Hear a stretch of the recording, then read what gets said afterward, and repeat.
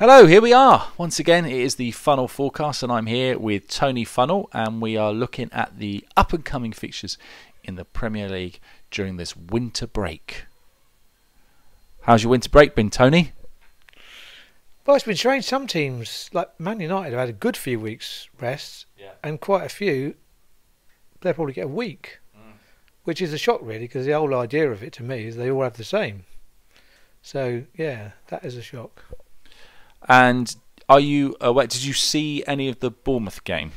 I ended up seeing the 20 minutes of the second half, and what I saw, Sheffield United were all over them, which is disappointing.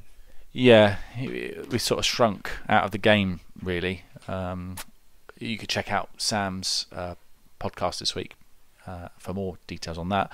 We don't want to keep giving silly goals away, because at this stage of the season, you can't afford to give goals away. You've got to start keeping some clean sheets. Yeah, they were soft goals, weren't they? And they're so well organised. They were when they come to Bournemouth, and they were at the weekend. They've got their banks of four, and then they know what they're going to do, which is surprising because I never thought they'd be where they are. No. I saw they'd made at least 10 signings. And I thought, well, they're going to struggle. They won't all fit in. Yeah. And they've managed to do it. Yeah. Because I know Bournemouth, over the years, they've kept their same squad all the time because they don't want to disrupt anything. But it shows you sometimes, a few new faces, I mean, if they've got 10 and they're just below Chelsea. Yeah. And a lot of the time, you're right. You see a team buy that many players and you think, oh dear, you know, will the manager be able to galvanise that team? But he's done it superb, really.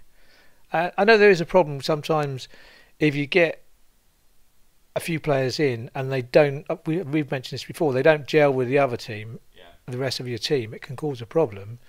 But sometimes also your players need a couple of new players to lift their spirits as well. So there's two ways of looking about it. Yeah, there is indeed. Still, Bournemouth, we plod on, don't we? Let's have a look and see what we've got coming up. Friday the 14th of February, you've got Wolverhampton Wanderers against Leicester City. Away win for Leicester. Fantastic. And then on the 15th of February, we've got Southampton against Burnley. I'm going for a home win for Southampton.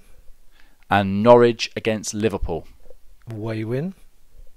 Sometimes I give my team and you say something, and as soon as you said it, I thought, he don't agree with me. I can tell by your voice. You would have chosen something else. Yeah, maybe. So then we go on to Sunday the 16th, and we've got Villa against Tottenham. That's an interesting game. I know. I don't want this from a Bournemouth point of view, but I think Villa might turn Tottenham over. Yeah, Tottenham a little bit toothless at the moment. They are. That's it. They do miss Harry Kane, and well, they've not put on many good performances. And then you've got the Arsenal. They're going to be taking on Newcastle United.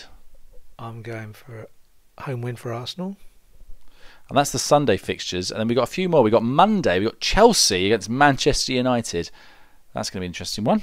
I always go for Man United, don't I? I'm going for Chelsea. Oh. Yeah. Tony going for a Chelsea there. And then we believe that the West Ham fixture against Manchester City has been rescheduled now, don't we? So that's on Wednesday, yeah. So your prediction for Man City West Ham? Home win for Man City. Not changing your mind? No, not changing, no. Good, don't blame you. That's it. We're done for the Funnell Forecast today. See if you can make your predictions and see if you can beat the Funnell Forecast. Thanks. Up the cherries. Cheers, everybody. And the cross by Heffernan, and was that a foul? It's a goal.